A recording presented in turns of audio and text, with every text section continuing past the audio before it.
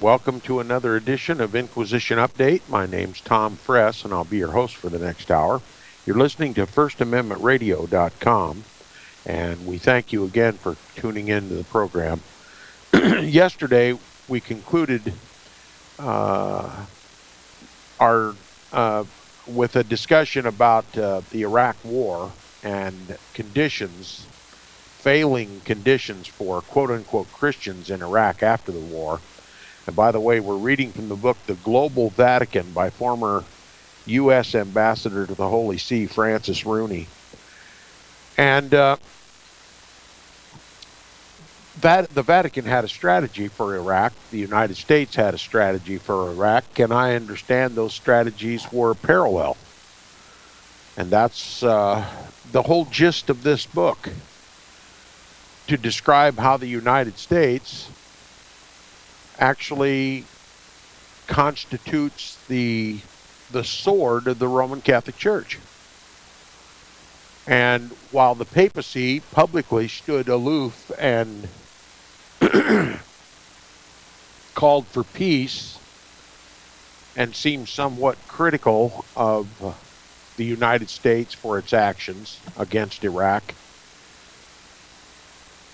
we know that the Vatican plans for the Middle East include taming the Middle East for a papal occupation. And Saddam Hussein represented a threat, and the United States took him out. Who benefited? The Roman Catholic Church. And I'm told from other researchers, particularly Eric John Phelps, that Saddam Hussein had gotten on the hit list of the Vatican when he ousted the Jesuits from his country, who were trying to establish a Federal Reserve type bank for Iraq. And so all of this to do in the book, the public information, is just cover for that reality. And that's very believable given the situation regarding other conflicts in history. The papacy's agendas are always different than what it publicly states, and that includes even the United States, who gives false pretenses to justify war for the benefit of the papacy.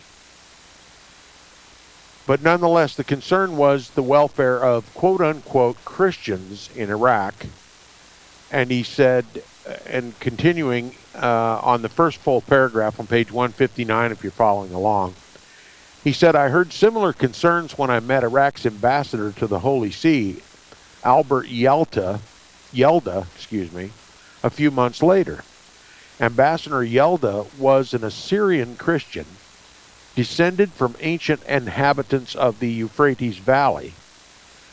Like Chaldean Christians, who were themselves ethnic Assyrians, his people had lived in Mesopotamia almost since the time of Christ. The ambassador was concerned that they would not last there much longer because of quote-unquote Christian persecution. Now it says conditions for Christians did indeed deteriorate through the rest of 2005 and 2006. On January 29, 2006, car bombs were detonated in front of 4 Christian churches in Baghdad and Mosul, and others in front of the residence of the Vatican's nuncio in Iraq. Okay, car bombs in front of the Vatican's nuncio in Iraq. So you can imagine that these other so-called Christian churches are Catholic churches, or churches friendly to the Catholic Church. Now it says, unfortunately, this violence continues unabated to the present. On October 31st, 2010, bombs went off in the Baghdad Cathedral, killing more than 50 Syriac Christians, and has spread throughout the Middle East. On January 1st, 2011, 23 Coptic Christians were murdered while attending services in Alexandria. Similar attacks have continued to occur throughout the region. Mornings often meant, says this author in part 4 of this chapter, which is entitled To the Vatican. He says, mornings often meant going to the Vatican to meet curia officials. Visiting the Vatican is a unique and memorable experience, but in those early days I was often too preoccupied with the task at hand to fully take in the surroundings. I would return from a visit at the Secretary of State's office to try to make notes of what I had seen there, but with little success at first. Even the most observant visitor would be likely to find the Apostolic Palace a complicated maze. I usually entered the palace the same way I had come from the credentialing, through the Cortile San Damaso, or else by the large Belvedere courtyard at the back of the Apostolic Palace. The entire conjoined complex of Vatican buildings extends north from St. Peter's Basilica and includes the archives, library, and museum, along with miles of corridor and thousands of rooms. But the Apostolic Palace is the heart of the operation. In addition to the Pope's private residence and the numerous marbled salas and frescoed loggias, the palace houses the key administrative offices of the Vatican. Small mahogany-paneled elevators carried me to these offices on the 3rd floor. I would be met by one of the staff of the Secretary of State, who would escort me through the loggias that surround the Cortile San Damaso, then down a hall to one of the several small meeting rooms. No matter which meeting room I was taken to, the custom never varied. The door was closed behind me. I waited a few minutes, and then the door opened again, and the official I had come to meet entered and greeted me, and we sat down and got down to business. In those early days, I'd learned the decorum and habits of the Vatican. A lot of my effort went into figuring out its organizational structure. As one Vatican insider recently states, quote, "The Vatican is a ball of wool that is almost impossible to untangle, even by a pope," unquote. One simple fact is that all power in the Vatican emanates from the Pope. He is the head of state of Vatican City, that tiny territory with its own post office, bank, and police force, and a population of about 1,000, and of the sovereign institution of the Holy See. He is also the chief priest of a worldwide religion.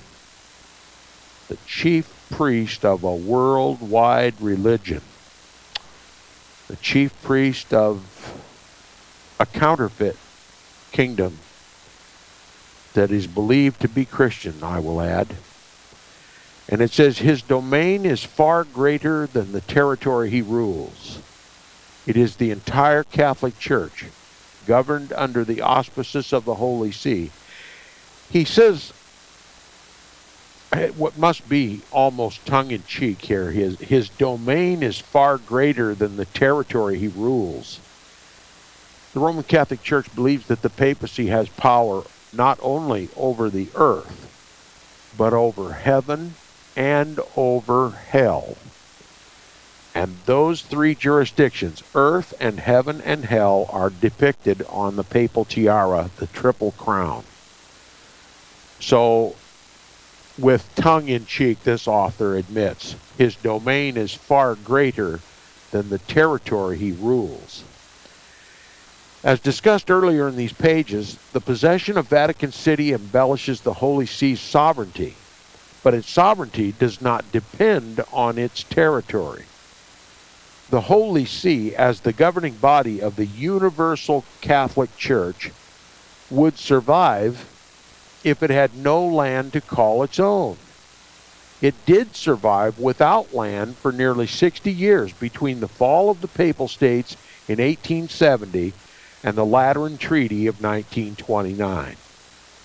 In any case, the Pope holds a position of huge symbolic and ceremonial importance. From nuts and bolts bureaucratic decisions to great theological disputes, from the setting the general direction of the Church to performing specific religious functions, The Pope is the person in whom final authority is vested. That's right. No mention of Jesus Christ here. Only the Vicar of Christ. He says there is no separation of powers in the Vatican. Every chain of command leads ultimately to him, the Pope, right? You draw the organizational structure of the Roman Catholic Church, all roads lead to the Pope. Every link comes from the Pope. He is the King of Kings and Lord of Lords of that church. He says to perform his many duties, the Pope depends on a staff called the Curia. The Curia is composed of approximately 600 employees, including clergy of all ranks and levels and lay people, many of whom both work and live inside the Vatican. These officials are dispersed among the numerous congregations, councils, and tribunals, collectively known as dicasteries, that oversee various responsibilities and jurisdictions. One of the 9 congregations, for example, is the Sacred Congregation for the Doctrine of the Faith, formerly under the direction of then Cardinal Joseph Ratzinger. Others include the Congregation for the Evangelization of Peoples and the Congregation for Catholic Education. The tribunals deal with excommunications, annulments, and similar matters. Unlike the American judiciary, which operates as a separate branch of the government, the tribunals answer to the Pope. The dicastery that works most closely with the Pope in his administration of the Church is the Secretariat of State. Through this dicastery of dicasteries, as it is often called, the Holy See communicates with the larger Catholic Church and the world at large. The highest-ranking member of the Curia, the man second only to the Pope, is the Cardinal Secretariat of State. Centuries ago, when nepotism was the rule inside the Vatican, this position was known as the Cardinal Nephew. The Cardinal Nephew. Now let me explain a little bit about the Cardinal Nephew. The popes were not allowed to marry, and they were not allowed, by that right, to, propagate children. But nearly all of them did. And so they passed off their progeny as nephews. In other words, that they were born of their brothers. And being that they were truly the Pope's son, the Pope took care of his son by promoting his quote-unquote nephew to cardinal status and making him Secretary of State of Vatican City. That's why the Secretary of State is often referred to as the Cardinal Nephew. All right, in fact, the very word nepotism is derived from the Italian word for nephew, nepote, to capture the once common familial relationship between popes and their advisors.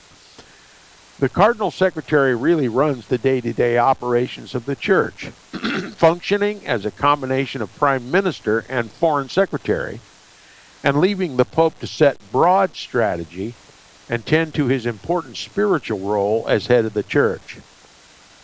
When I became ambassador in 2005, says Rooney, the man in this job was the long-serving Cardinal Angelo Sodano. The Secretariat of State is divided into 2 divisions. The General Section, also called the Section for quote-unquote ordinary affairs, or the First Section, and accounts for the matters that are intra-church, which is to say matters of administration of the worldwide Catholic Church. The head of the First Section, known as the Sostituto, the substitute, is generally the third most powerful figure inside the Vatican, after the Pope and the Secretariat of State. He essentially acts as Chief of Staff, the channel between the Curia and the Pope, deciding which issues and problems are brought to the attention of the Pope. Archbishop Leonardo Sandri, an Argentinian, held this position when I was in Rome, and much of the world got its first glimpse of Archbishop Sandri on the evening of April 2nd, 2005, when he stepped out of the front entry of St. Peter's basilica onto the piazza to announce the death of Pope John Paul II. For my purposes as ambassador, the more relevant branch of the Secretariat of State was generally the second section, that is, the section for relations between states, or quote-unquote extraordinary affairs. In other words, affairs outside the church, between nations. This is the portion of the Secretariat of State that this ambassador was most connected with. It says the second section, like the U.S. State Department, anybody ask themselves the question why the government of the Vatican seems to parallel so closely the government of the United States of America, or rather vice versa, that the government of the United States is constructed almost in mirror image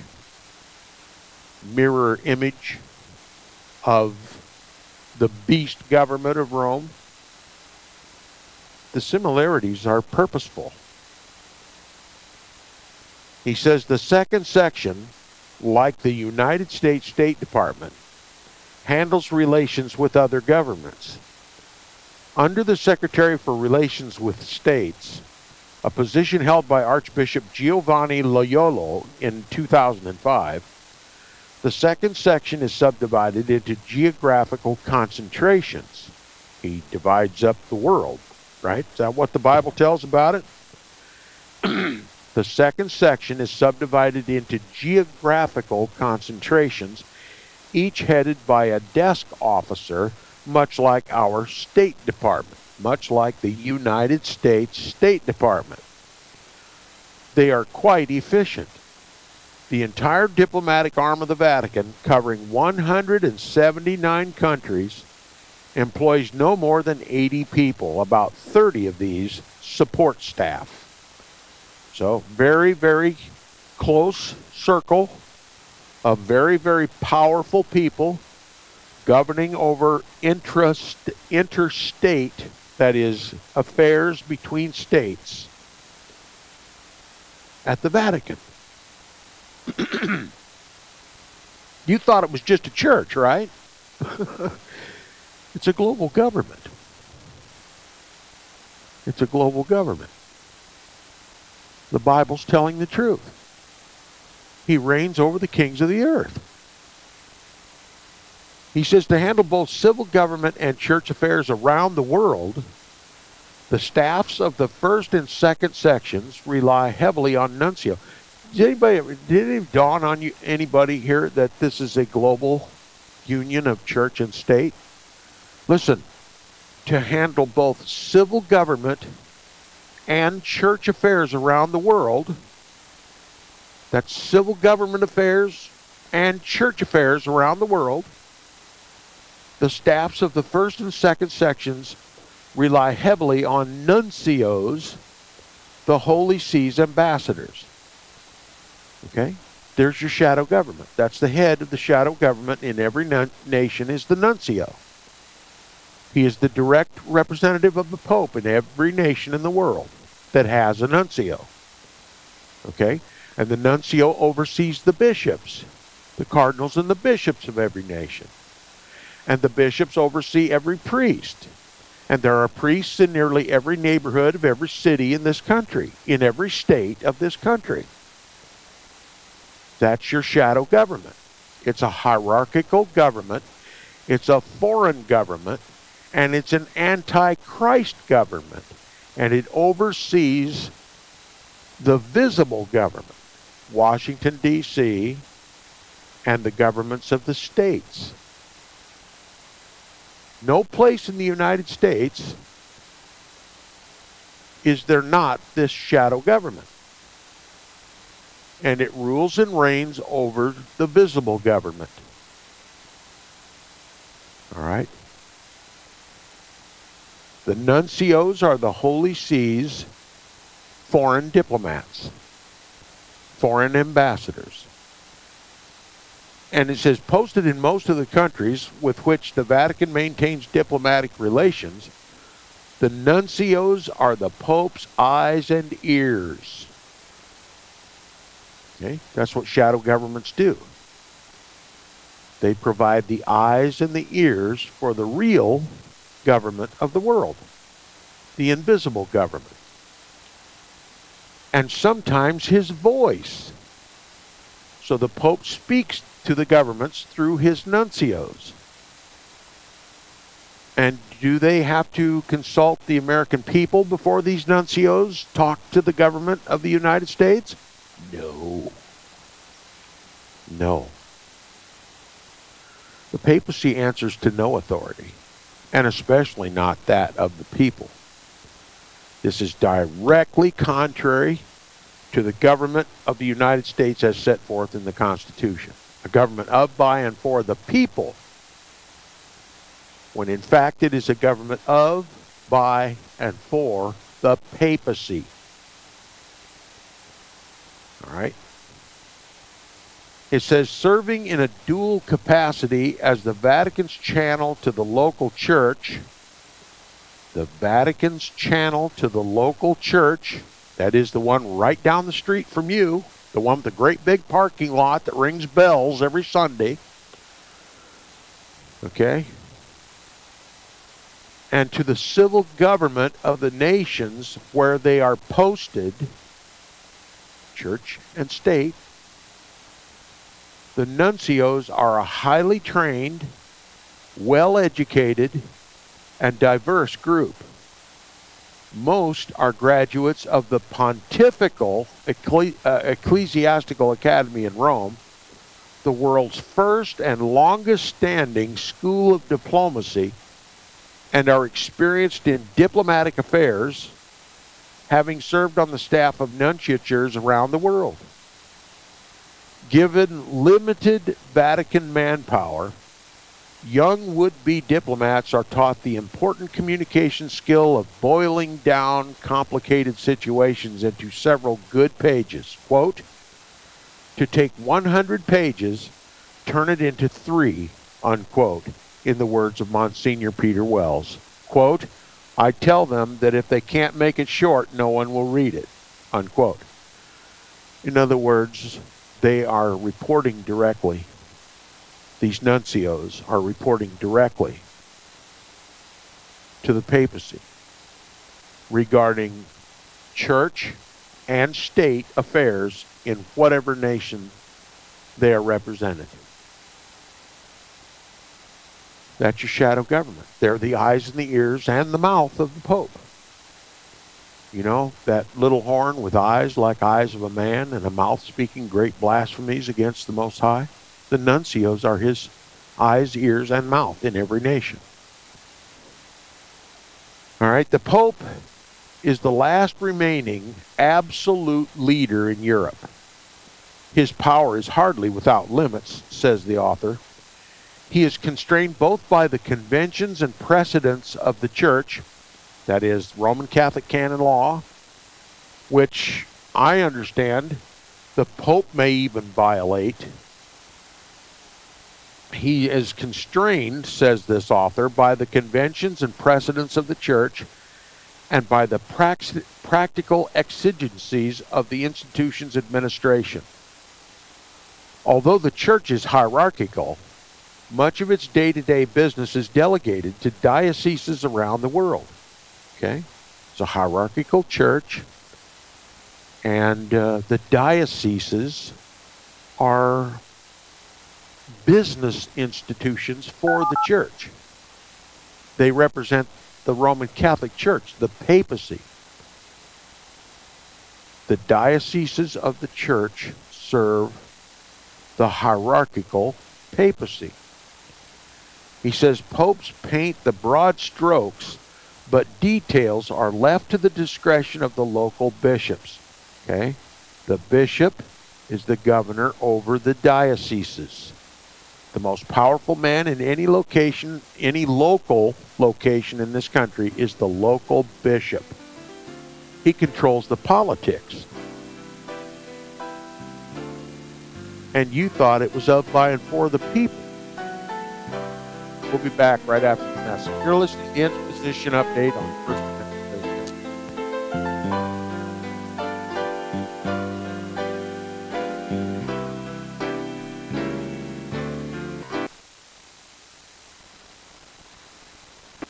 You're listening to FirstAmendmentRadio.com worldwide. Freedom is never free. We need your support today at FirstAmendmentRadio.com.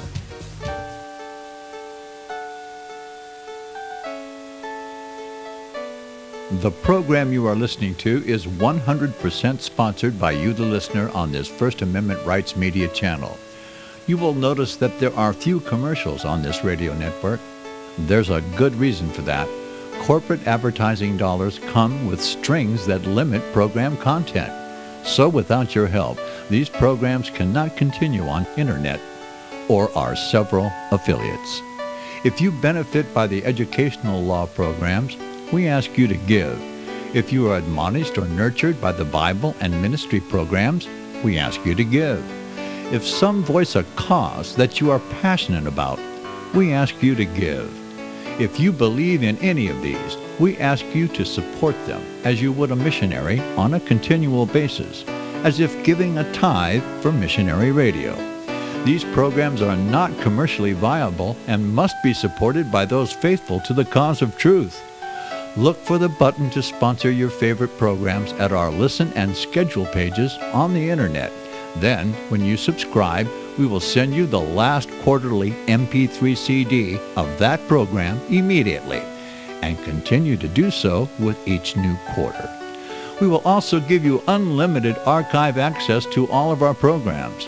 We're asking you to give much less than a tithe, so that you may also send support directly to a particular program host, cause, and anywhere else the Spirit may lead you.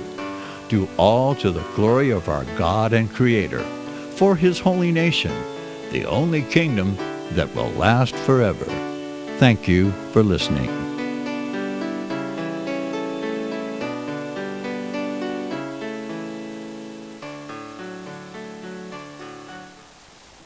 Since the beginning of time, kings have sought it, nations have fought for it. It has been traded, it has been borrowed, it has been purchased, it has been stolen. There's a reason for it. To secure the blessings of liberty to ourselves and to our posterity. Invest with the security of gold and silver. Call Discount Gold and Silver Trading at 1-800-375-4188 or visit discountgoldandsilvertrading.net. Listen to Financial Survival with your host Melody Cedarstrom right here on FirstAmendmentRadio.com at 4 p.m. Eastern or 1 p.m. Pacific Time. Visit discountgoldandsilvertrading.net or call Discount Gold and Silver Trading at 1-800-375-4188. Toll free 1-800-375-4188.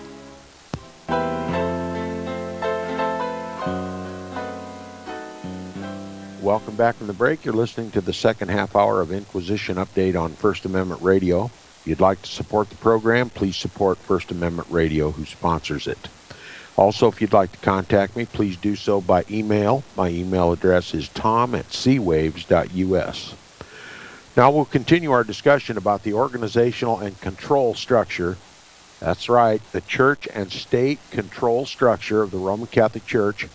We have the Pope at the top, we have the papal nuncios, and now we have the local bishops, and they govern the dioceses around the world, not just in the United States. They are the local papal jurisdiction. Each diocese is a local papal jurisdiction headed up by the local bishop, which is the most powerful man within the diocese. You just think your mayor is powerful. The mayor and the city council answer to the local bishop. Everyone answers to the local bishop. And as with most criminal organizations, as is the Roman Catholic Church, there are layer upon layer upon layer of snitches. Okay? The bishops report to the nuncios or the cardinals, the hierarchy of the church. But overseeing the whole thing are the Jesuits. The United States is broken up into 10 Jesuit provinces, over which is a Jesuit provincial, and he has visible priests organized to oversee all of it. And then they also employ Well, normal people, just lay people, plainclothes people, that's the word I was looking for. Plainclothes people that oversee everything else and make sure that there's no corruption. That the dioceses and the bishops and even the local priests and the parishioners all serve the papacy. And so in plain clothes, in every Roman Catholic church and in every Protestant church, there are what one would rightly call Jesuit temporal coadjutors and Jesuit spiritual coadjutors. They are the eyes and the ears of the Black Pope, the eyes and the ears of the local Jesuit provincial. And so they oversee the entire operation, state and religious, church and state, and keep all persons honest. Okay? Keep their loyalties to the Pope. As I said before, just like all criminal organizations, there are layer upon layer upon layer of monitoring to make sure everyone does their job. And the Pope is fully informed and no secrets are kept. Okay? He says popes paint the broad strokes, but details are left to the discretion of the local bishops. Okay? The local bishops are the eyes and the ears and the mouth of the Pope, just like the nuncio. They are the most powerful person in every location, the local bishop. You sense that there is a controlling power in your city that doesn't seem to really have the wishes of the people in their best interest, but that they are controlled by something else, someone else, somewhere. That's the man, the local bishop, the local Roman Catholic bishop. Every politician knows that if he doesn't have the blessing of the local bishop, he's likely to fall into scandal. Okay? All politicians are threatened by this layer upon layer upon layer of observation and surveillance. And reports are issued. And so every move is carefully choreographed and controlled directly or indirectly by the bishop. Okay, that's why our governments do not respond to the people. They are governed by the man of sin. Now it says, when combined in national conferences, such as the U.S. Conference of Catholic Bishops, that's when all the bishops of the United States get together to conference. The bishops wield enormous influence within the church. And they also, I will add, they also wield enormous influence within the state. Okay, this is how the Pope governs his people, through the bishops. And when his people constitute a vast majority of Americans, as is the case today after Vatican Council II, where the papacy actually represents both Roman Catholics, card-carrying Roman Catholics, pew-sitting Roman Catholics, idolatrous Catholics, he also represents the ecumenical evangelibellies. So it's not just 25% of the population that the Pope and the bishops are overseers for. It's virtually all of Christianity in this country. Okay? They are a political juggernaut. You cannot oppose these people. They have a mandate. That's why America is against God's people, God's true people.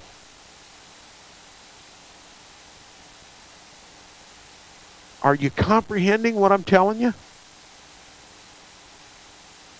He says, combined in national conferences such as the U.S. Conference of Catholic Bishops, the bishops wield enormous influence within the church.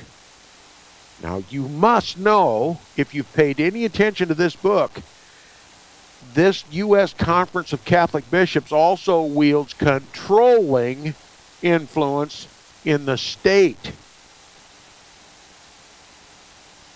They govern the civil law of this country. They oversee the entire political process. That's their purpose. The Roman Catholic Church is first and foremost a political institution disguised as a church. That through that church it attains to itself the moral authority to oversee the civil government and the laws under which we live. This system that we've just described is how every human person is made subject to the Roman Pontiff. Not subject to Christ, but subject to Antichrist. Now let me tell you something else that really, really amplifies the control of the papacy and his laws in this country.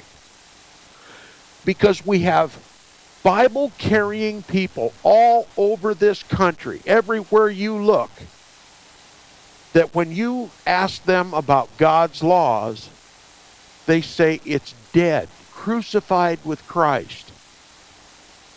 The law is dead, crucified with Christ. If you've heard it once, you've heard it a million times. We're not under the law, we're under grace.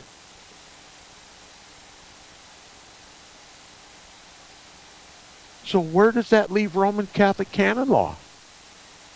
Supreme. Absolutely supreme.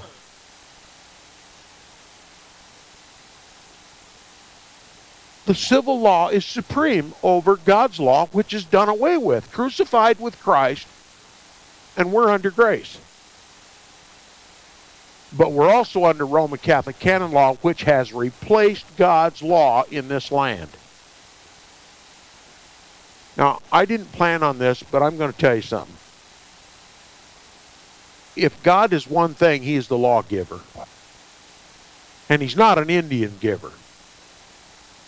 When God gives a law, he gives it, and he doesn't alter a thing that comes forth from his mouth. Now, if it were not for the law of God, there would be no such thing as sin, because sin is the violation of the law. Now, if there is no law and there is no sin, then there are no sinners and no need for Christ. Let me do it again. If God's law is dead, crucified with Christ, and we're not under the law anymore, then there is no sin, because sin is the violation of the law. And if there is no sin, there are no sinners, and there is no need for Christ. There's only need for Antichrist and his law, the civil law, Roman Catholic canon law. Do you see how that... Now, where's the problem? Can somebody tell me where the problem is? It's in the churches who teach that God's law is dead. When you teach that God's law is dead, you are essentially saying we are no longer under God's authority. We are no longer sinners, and we no longer need Christ, but we must uphold the civil power. Romans chapter 13. You see how it works?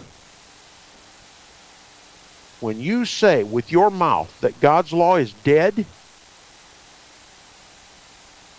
you've crucified Christ permanently out of your life.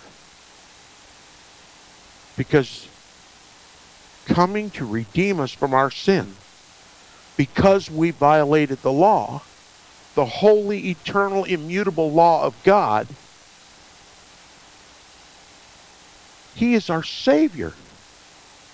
And to say that his law is dead is to say we no longer need a Savior. And that's why all the emphasis is placed on Romans chapter 13, where it seems to indicate that we are to obey the higher power. Who is the highest power Christ. So the state is to be a servant of the higher power. And if the state is the servant of the higher power, Christ, then we are to obey that higher power. The Bible plainly says the state is to reward good and to punish evil. Not to determine what is good and what is evil, but to reward good and to punish evil. Who determines what is good and what is evil? God. Through what mechanism? His law. Is God's law really dead, like virtually all Christians say today with their mouths? That's why they're lawless. They pay lip service to Christ, but they serve Antichrist. Such is our government today. It's a well-known maxim that if you're not governed by God, then you will be tyrannized by a tyrant. And is not the world governed today by the tyrant, the biblical tyrant? The papacy?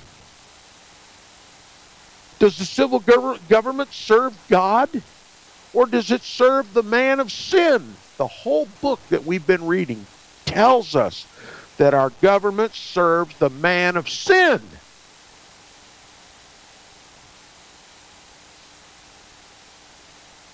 I hope this is sinking in. It's an Antichrist government because the government serves the Antichrist. And who's not welcome to that kingdom? Those who wouldn't go if they were invited. I have a king. I have a kingdom.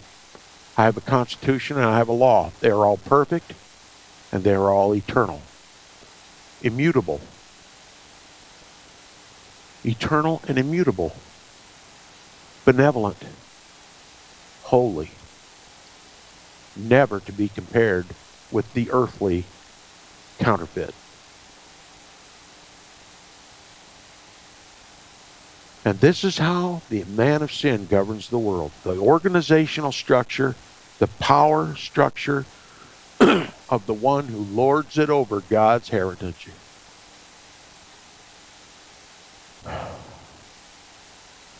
The shadow government, hidden in plain sight, on the most wealthy corner in every neighborhood, the Roman Catholic Church, headed up by his bishops, who get together for the Conference of U.S. Catholic Bishops, who answer to the nuncios, the Jesuits, and their Jesuit temporal and spiritual coadjutors monitoring the whole system, all report to Rome, the man of sin, and the civil power imposes by coercion, by force, a threat of imprisonment, threat of persecution, threat of IRS persecution, those who hold to Christ. The whole system is designed to oppose Christ. Are you proud to call yourself an American? Are you still wondering where the United States of America is brought up in Bible prophecy? It's Revelation chapter 13. We were talking about Romans 13. Try to look at Revelation chapter 13. It describes two beasts. One who rose up out of the sea, peoples, nations, tongues, and kindreds. Europe, the Roman Empire. And then the second beast, it comes along later, rose up out of the wilderness, unchurched,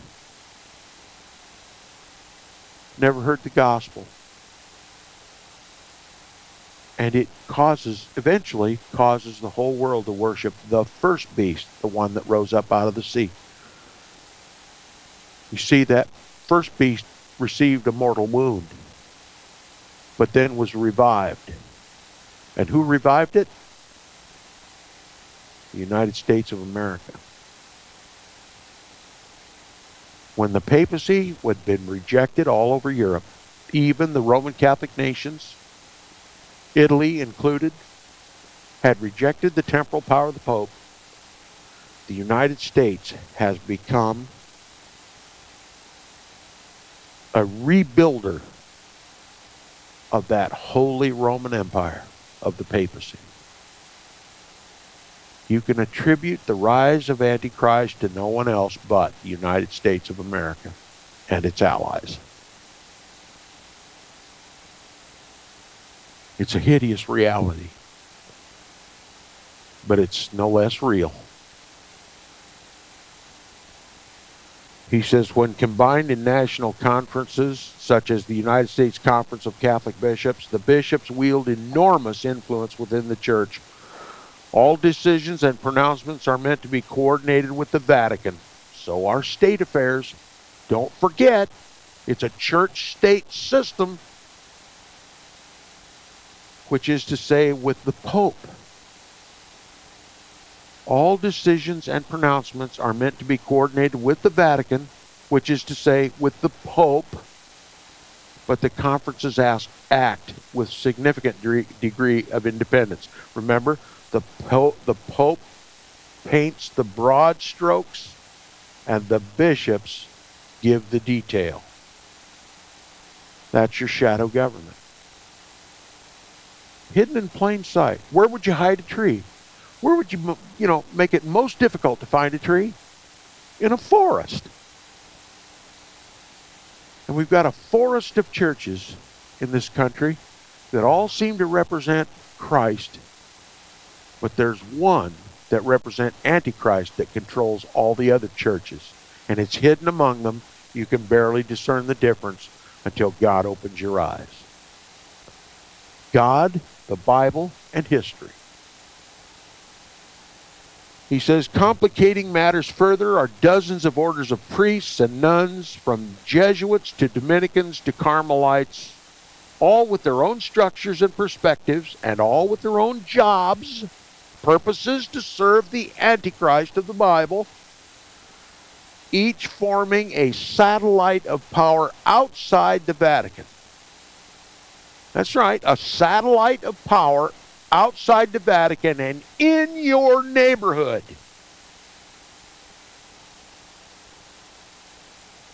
Layer upon layer upon layer upon layer of control and surveillance, and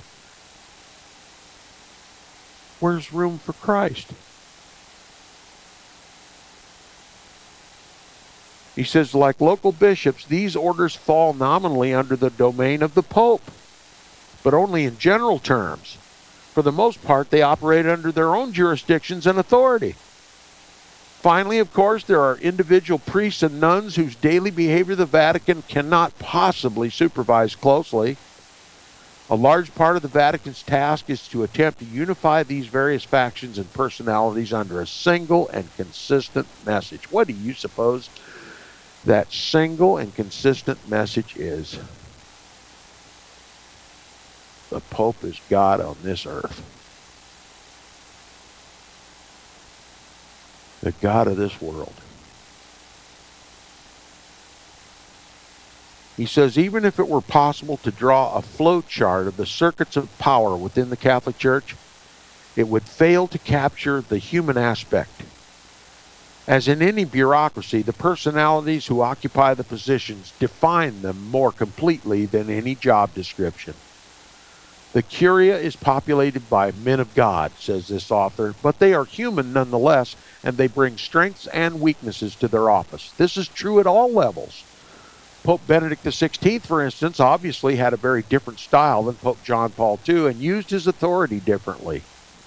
Whereas John Paul II was an extrovert, a powerful stage presence, and his own best spokesman, Pope Benedict XVI was an academic and an intense intellectual. Neither type is necessarily better than the other, but the Pope's personality and predilections will inevitably affect the office he holds and the entire tenor of the Vatican. In other words, they're not God. They vary among themselves. They even contradict one another, as history has revealed, as even included in this book, you see it's a very poor counterfeit of the truth. But this author and our government and virtually every church and every political mechanism within your neighborhood is also friendly to this system. And if you worship Jesus Christ and Him only, you're bound to run afoul of any and all of those that I just mentioned. The truth, the real truth, the biblical, historical, and prophetic truth is not well welcomed in the churches today. Christ is mentioned in name only, but the entire system serves the man of sin. And if you want to serve Christ, my best advice is to get out of those churches. Form your own church. Make Christ the head of your congregation.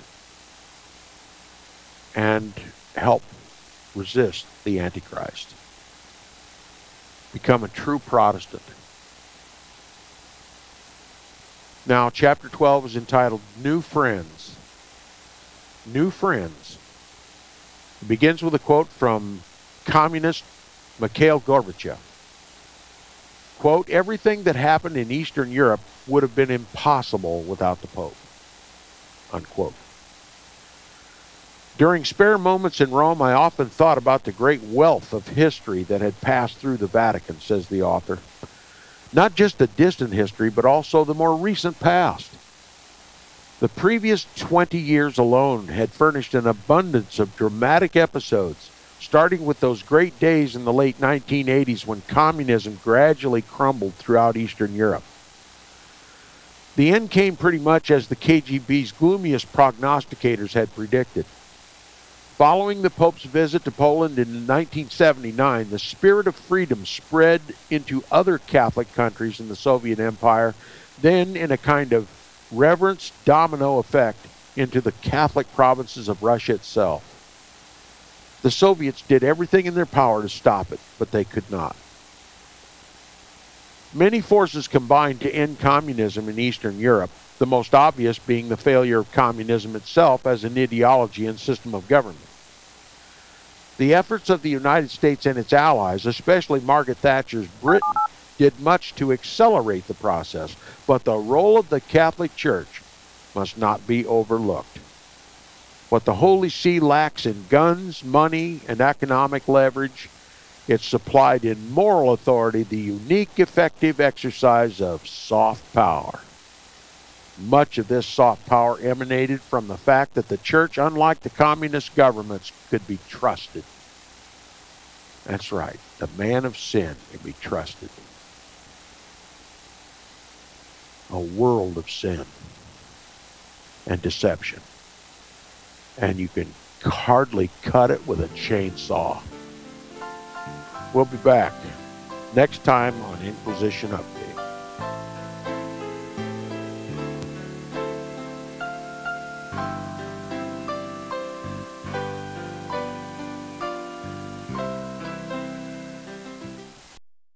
Visit crosstheborder.org, CROSS, crosstheborder.org, to get your print, EPUB, or PDF version of the book, The Rapture Will Be Canceled. That's crosstheborder.org. I know you all want answers, and believe me, so do I, and I'll do my best to get them. Despite Nicolas Cage's promise to do his best to get left behind rapture answers for us, don't hold your breath. Not everyone believes Left Behind is true prophecy. Some may even regard as conspiratorial the mainstream re-release of the Left Behind movie with actor Nicolas Cage portraying the main character as an attempt to further reinforce in the minds of all this perception of false prophecy in order to condition the masses for the play about to begin. If you want true Bible prophecy answers, get the book, The Rapture Will Be Canceled. The author exposes the Latin rapture origin, the 7-year tribulation deception, true Bible revelation of Daniel's 70 weeks, the abomination of desolation, the restrainer, America in the Revelation, the image of the beast and the mark of the beast, and the truth about God's chosen people, and so much more about Bible prophecy. This book will shatter the left-behind paradigm of future events. Get the book, The Rapture Will Be Canceled. Visit crosstheborder.org, CROSS, crosstheborder.org, to get your print, EPUB, or PDF version of the book, The Rapture Will Be Canceled. That's crosstheborder.org.